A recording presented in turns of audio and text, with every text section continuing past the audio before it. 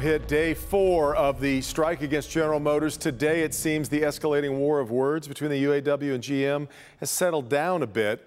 But is that getting us anywhere as far as progress? Here's what we know so far. Both sides went back to the negotiating table at 8 a.m. today. Still no word on any potential breakthroughs that could get workers back on the job. But now the massive supplier network starting to get anxious as this drags on. Rod Maloney following this for us tonight. Rod, the union is hinting, I guess, that there's a long way to go here. Well, Devin, a letter just came out in the last hour from UAW Vice President Terry Dittus to the membership.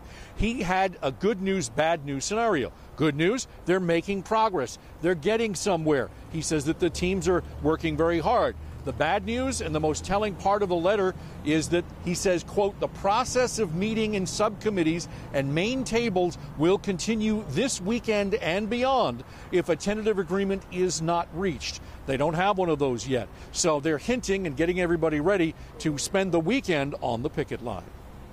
We are the union!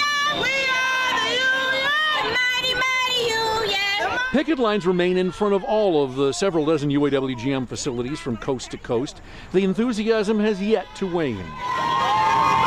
We make the company millions, and they don't even show any kind of gratitude for that. So and that's why we're out here. Now that we're into day 4 of the strike and GM's losses run into the hundreds of millions of dollars, there's pressure building for that deal.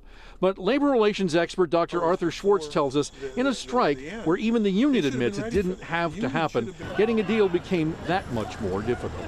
Yeah, well, it's very easy to take people out on strike. You just tell them to go on strike. It's a lot harder to bring them back, and that's because expectations go up. The rank and file are watching closely, anticipating that windfall, a return of much of what they gave up during the GM bankruptcy. And that is why Center for Automotive Research analyst Christian Dijic believes getting a better deal is going to be very tough and is going to take a while. It always comes down to the things that are the economics. The core economics are base wage increases, how many employees, what are the product guarantees, what's healthcare going to be. The things that cost a lot of money, you can't solve one of them until you solve all of them. And that's the weight of the deal.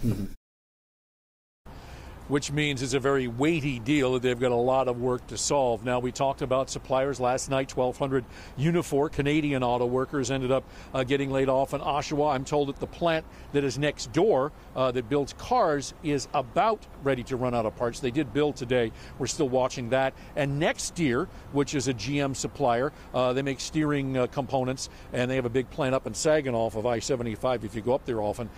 They're now preparing their workforce to be perhaps shut down in the next day or two.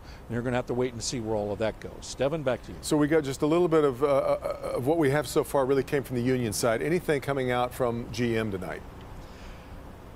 So far, GM is not saying anything, but I think that that's what this is truly all about. You got the union saying, okay, guys, we're going to be here a while, and the company sitting back and saying, let's just get this contract done and get it over with. So this weekend, Monday, Tuesday next week, that's what we're starting to get the impression of because there's so much heavy lifting to do. Seems so. All right, Rod.